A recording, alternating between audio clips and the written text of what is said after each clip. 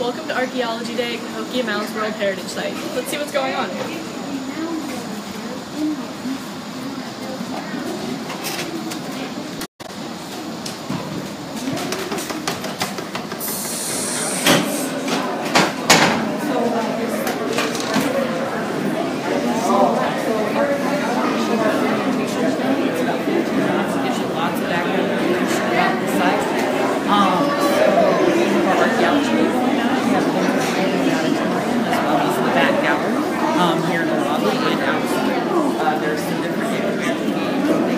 This is the information table, and they have a raffle for a hoe and a micro drill. They also have books for sale. And let's talk to Lila. Say hi!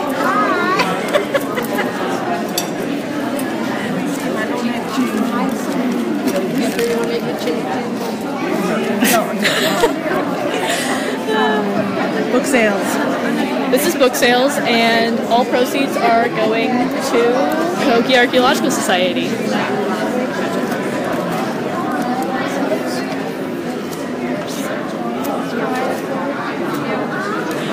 I am, Lila.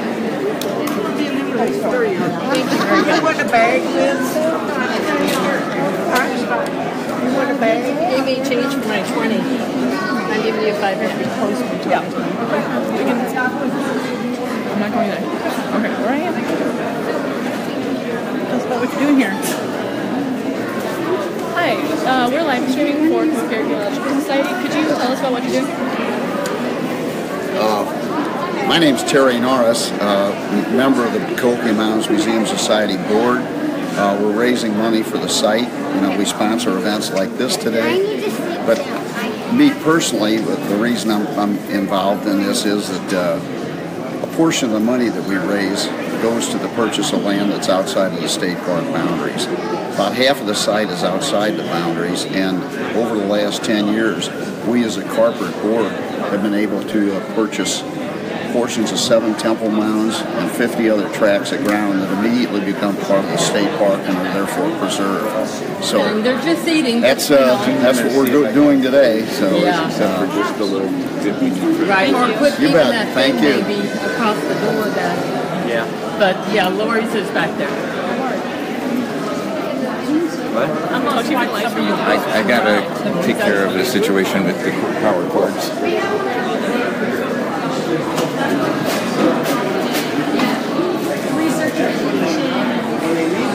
Gibson, Illinois. We're a little bit north of here. These are all artifacts or replicas of artifacts that we found in Illinois. Scars like this. Those are the scars. Yeah. You're welcome to come up with this. Hi, we're live streaming for the Cahokia Archaeological Society, and we were wondering if you could tell us a bit about what you're doing here. Okay, so do you want him to do it? What am I going to do? Live stream. A what? Live stream. Live stream? I don't. What do you want me to say? Tell us a little bit about what you're doing here today. What we're doing here today is we're with the Center for American Archaeology. We're an independent research, education, and awareness organization focusing obviously on archaeology. We've been an organization since 1953. We're located in Campsville, Illinois, where we have a archaeological museum. We do programs in the fall and spring and winter for school groups, scouts, and similar organizations, whether it's on campus or on their campuses. And during the summer, we do archaeological field work. We have an active research program, and we have opportunities for high school and older to come and join us on our field crew. And we're an independent nonprofit, and we survive on tuitions and donations. We're always looking for more donors and members. Thank you. We know somebody else who got her start at Campsville when she was 6. I started at Campsville when I was 6. Yeah. Very cool. What'd you do? You come visit, come dig, or what'd you? I worked at the Gardens of Campsville. Nice. Oh, you're the Gardens of Campsville. Awesome. Who did you come out with? Mary.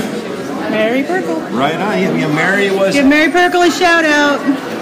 Mary Perkle was our education director from 2001 until 12, maybe. She's still in the area, and we see her from time to time. So tell us about some of the things you brought with you today. These are objects, objects that you might find in the archaeological record that are representative of from Paleo-Indian up to the Woodland period. We didn't bring Mississippian stuff since we're at Cahokia, and they have a lot of Mississippian stuff here. But these are mostly replicas of, or casts that made that people can handle of, pottery, stone tool implements that from the sort of 10, 12,000 years of history in this region. Awesome. Thank you very much. Thank you.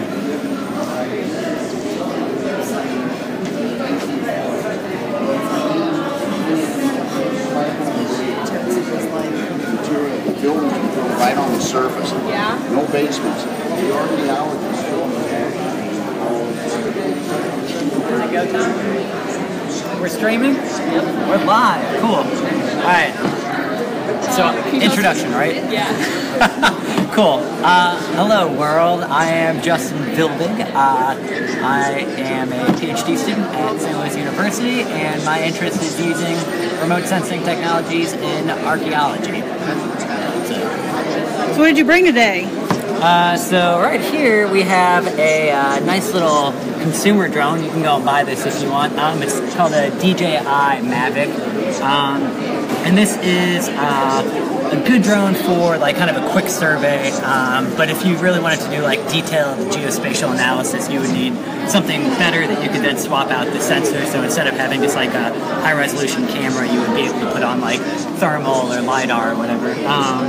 But this is a fun little drone to get out there and fly and get some cool images with it for sure. So why would you use a drone in archaeology? Why? Well, archaeology is all about, knowing where to dig, right? You got to get into the ground, and using drones and using geospatial technologies really gives you an advantage in knowing where to dig. So you can do any number of different types of analysis depending on the site you're working at, and that will give you, a real clear picture of where you're going to be most likely to find something that's interesting. Awesome. Yeah. Well, thank you. So many other things. Drones are fun. Drones are fun. Yeah, you don't need to be afraid of them. Cool.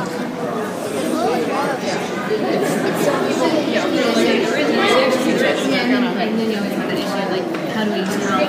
I mean, you might have two different communities living in the same area, or you might have some people like, I'm going to take what they're doing down there and adapt it a little bit, but not 100%. It's like I'm gonna buy a cell phone, but I'm not gonna buy an iPhone. So some people drink that Mississippi Kool-Aid. How are you guys? We're actually live streaming for Cahokia Archaeological Society. Oh my goodness, I shouldn't cuss. What are you doing? Well, we're just kind of going around and showing people what happens here at Cahokia on Archaeology Day. So, what are you guys doing here? We are talking to people about archaeology and anthropology at SIUE, and then kind of just answering basic questions about what is archaeology like in the region. So, yeah. So I think a lot of people are here because they like to look at artifacts and mounds and stuff, but we're talking about archaeological education. So we have an archaeology program at SIUE where we offer an anthropology major. If you want to be an archaeologist and you want to do archaeology while you're in college, come to SIUE. And Carol is teaching a field school to students from other universities as well. Yeah, so I do an interdisciplinary field school that's funded through the National Science Foundation, and we take 10 students every year from throughout the United States as long as they're a U.S. citizen, and it's a program that does archaeology and ecology. So my students come out and they learn how to do archaeology, and then they also learn how to do ecology research. So they're out on the Mississippi River on boats electrofishing and learning how to conduct a fish monitoring program. And then with me, they learn zooarchaeology and field archaeology, and then they have to integrate those two data sets together. So if somebody was interested in that program, where would they go for information? They would probably contact me or our website, although I think our website might be down right now.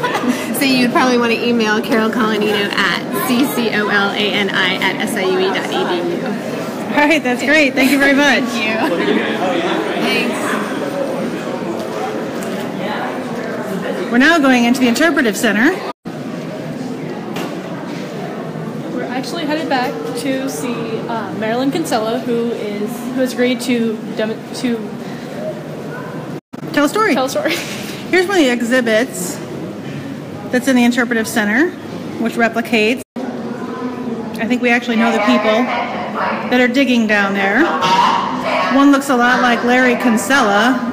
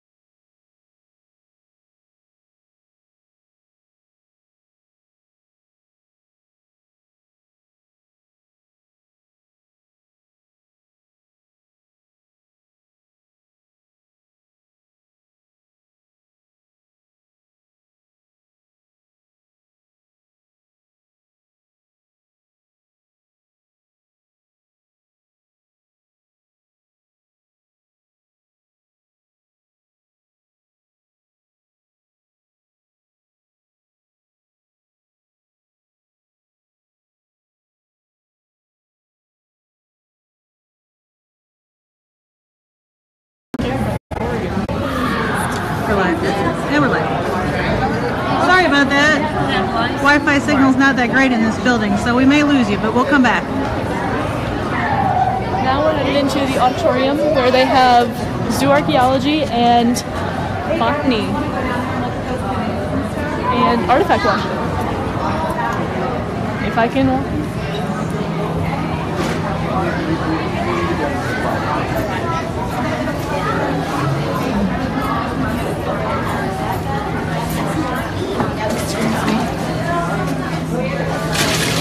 Glamour side of archaeology. Want to watch? I'm watching artifact from Mount 34. We're live streaming on Facebook. Say hi. Do you want to tell us about artifact washing here?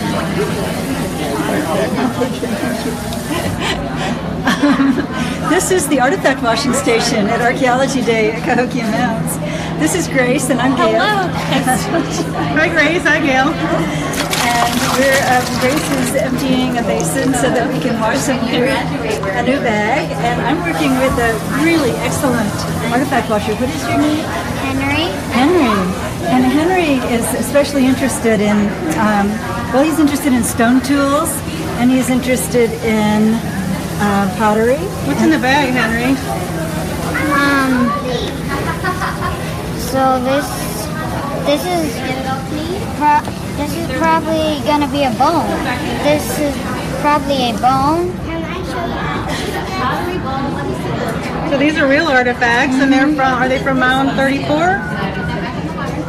Yes. They're at Mound 34 here at Cahokia Mounds, so kids get to actually wash artifacts that were found on the site.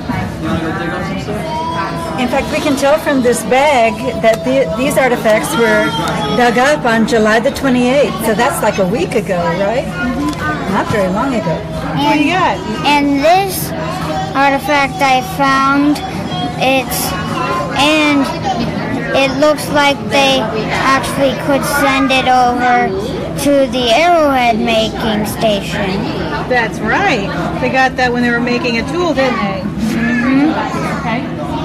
You think you know what kind of stone that's made out of? Maybe flint or chert. That's right. Did you make an arrowhead at the station? Yes. Are you gonna be an archaeologist when you grow up? Well, actually, I'm gonna be a geologist. Well, that makes a lot of sense. You're gonna see a lot of rocks.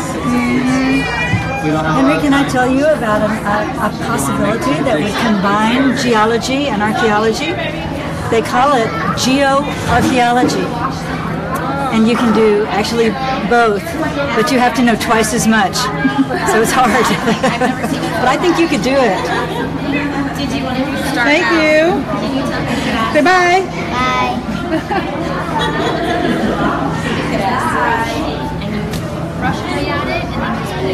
Hi. Artifacts from Mountain 34.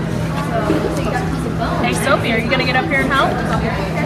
Here's some artifacts from Mountain 34. Here are some ceramics, and here's some bones and some lithics.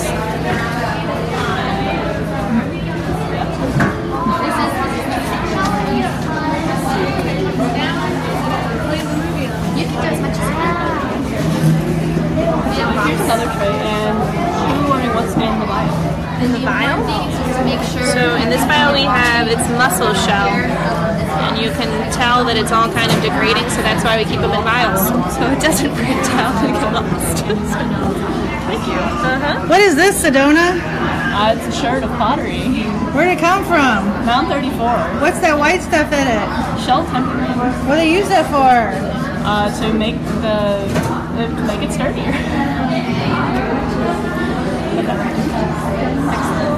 Did you get the deer teeth? Those are kind of cool. What's this, Sedona? That's deer teeth. Why is it there? Because they found it at Mount 34.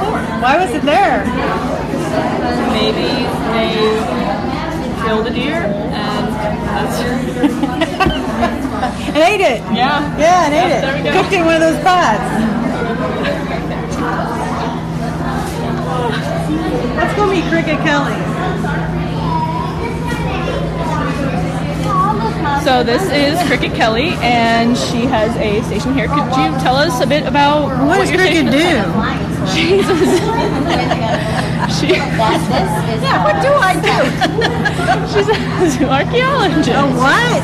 A zoo archaeologist. What does a zoo archaeologist do? They study animal bones that are found on archaeological sites. Very good. Yes. Here's her display.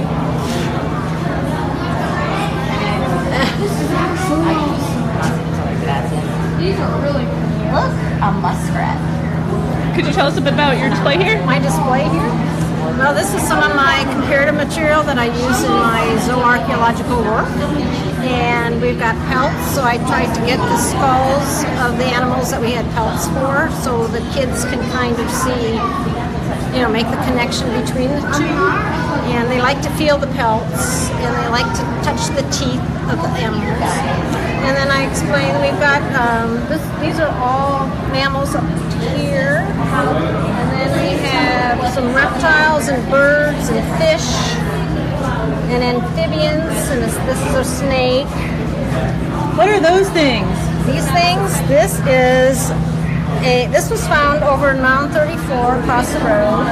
And this is a deer mandible that has been used. It's all smooth, and we think it might have been used to dig or poke holes in the ground maybe.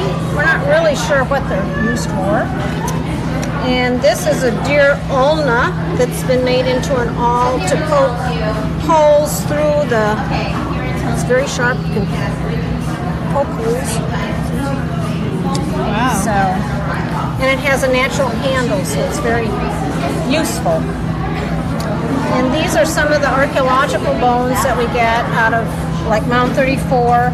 So my job is to identify what animals they are. So I use the comparative material to identify what animals we're getting.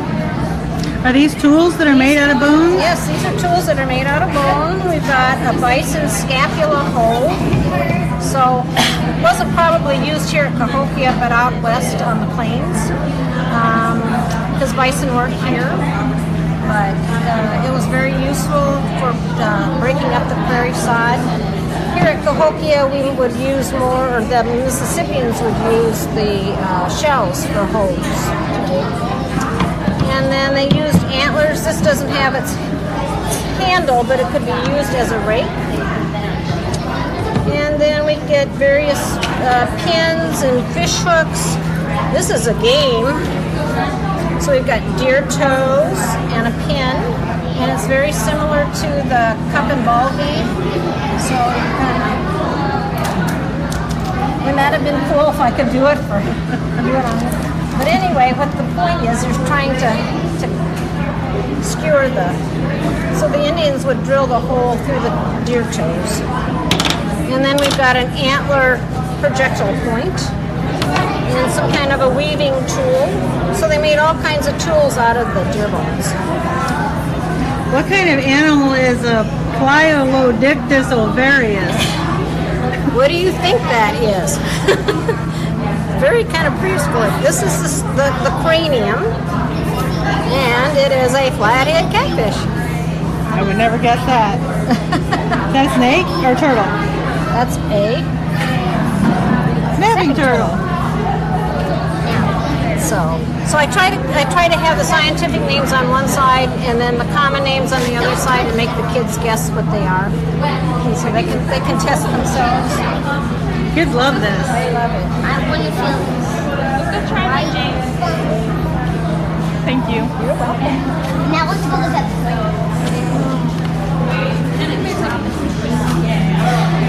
It's an action shot. What's happening over here? Oh, we're making some cornmeal. Grinding corn into flour. I'm sorry.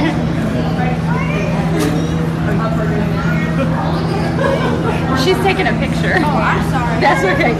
She's so far back you couldn't. And when she's done, I was totally looking over there. it's going to be flour. We can make cornmeal, like corn muffins or something. Cool.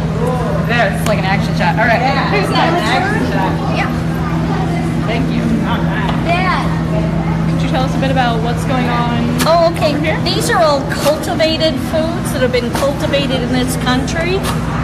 The Mississippians who lived at Cahokia Mounds really depended heavily on corn. They cultivated it and they grew it in large quantities, dried it, and stored it so that during the long cold winters they'd have something to eat.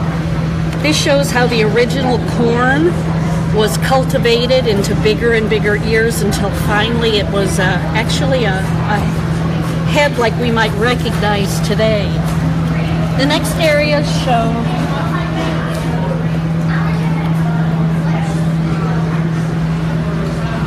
resources and foods that we get from woodlands, from fields, different things that the native people depended on and that we still depend on. We do quite a bit of information about the prairie because the prairies were so important. The prairie plants had deep, deep roots that held the soil in place so that we didn't have the washing and erosion that we do today. The next area is fibers that we get from wetlands and from woodlands. Then we move on to medicinal plants. And these are pictures of the plants themselves and their purpose. And then we have dyes. Some of the fibers that were dyed were even cattail fluff and whatever that is. Milkweed, thank you. And these are things that were used for dyes? These were dyed, and these were things that we used to dye. The roots, the barks. Here's a list of all the different plants and what colors they created. So red clover would make yellow dye. Yeah, isn't that amazing? That's amazing. It's not what you would expect. So these are all native plants that we show how they have benefited us and continue to benefit us. Okay, thank you. Thank you. Cut out the really stupid parts. Okay. Let's take a look and see what's going on outside.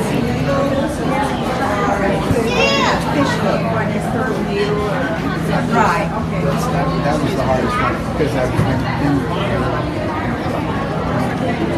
So out here is the lobby of the Interpretive Center, and over there is the theater. We're not really sure how far the signal reaches, but we're going to try to take you a little bit into the museum and see if we can't see Marilyn Kinsella, who's a kind of famous storyteller around here. What's your favorite Maryland story, Sedona? My favorite story has to be the Whistling Sonic was. Oh, here's a canoe that they got from the St. Francis River in Arkansas. I think Dr. Mitchum was part of that. Yeah. We know Dr. Mitchum from the Arkansas Archaeological Association, so we'll give him a shout out. Society, sorry. She always corrects me. Why don't you show me inside the canoe? Sure. Inside the canoe, in several places, you can actually see the marks from when they were carving it out.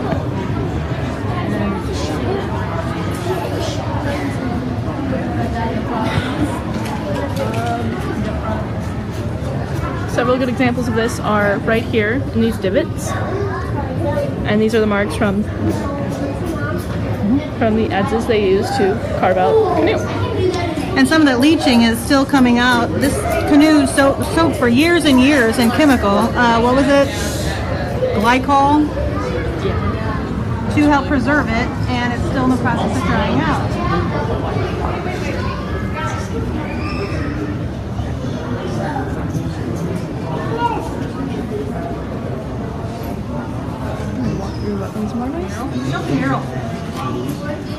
I need to back up. If you've never been to Cahokia Mounds, you should definitely plan a trip. It is one of the most impressive sites in North America, and it's kind of a secret. It's only about 10 to 15 miles from the city of St. Louis. Here's the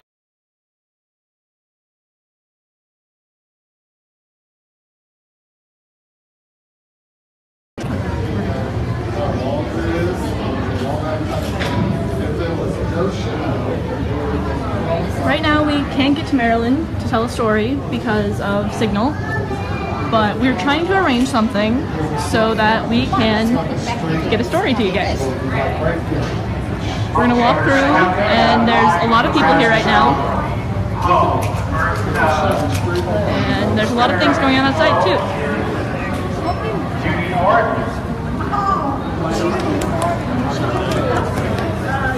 They just announced the winners of the raffle. We're going to announce the second drawing next. And now they're drawing for the micro.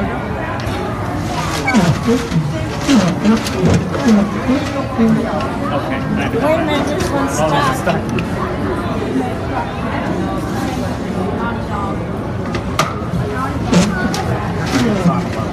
Oh yeah. Get in there and shake them out.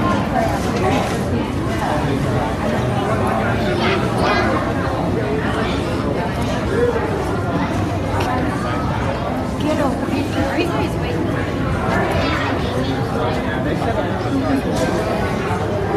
Okay, the winner of the micro drill, Linda Stanley.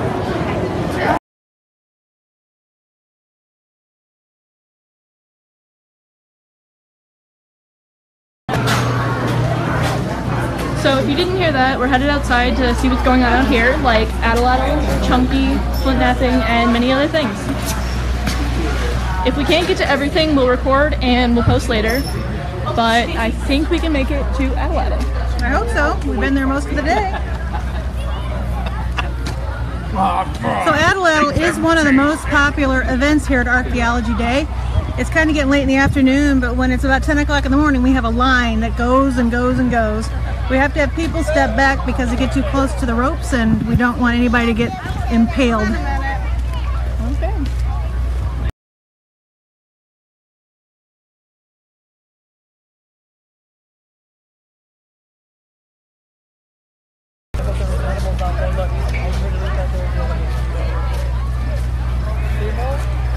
So we've managed to get signaled out here again.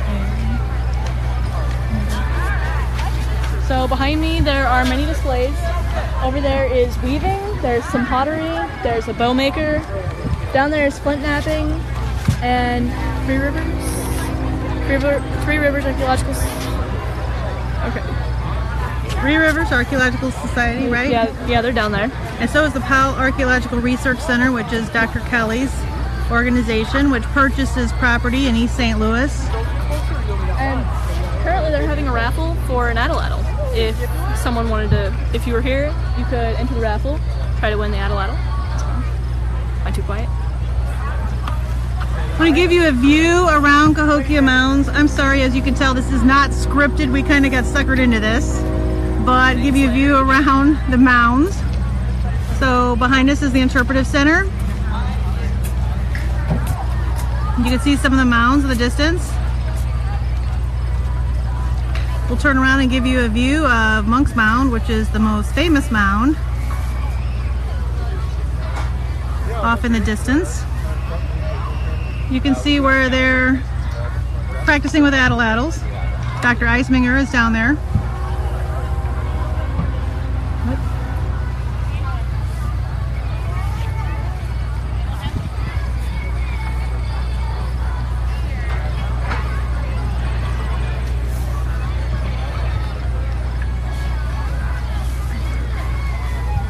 Atlatl has been very popular today, and earlier I was working there and the line did not stop. It's very fun. It's primitive spear throwing, and it was the predecessor to bow and arrow, and it was a hunting method.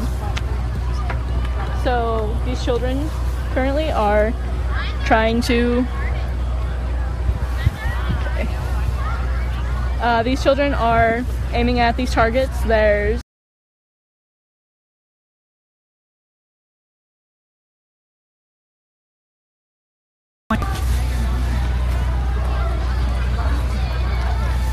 So we're going to have to end the live broadcast and just record everything else since the signal does not reach out far enough.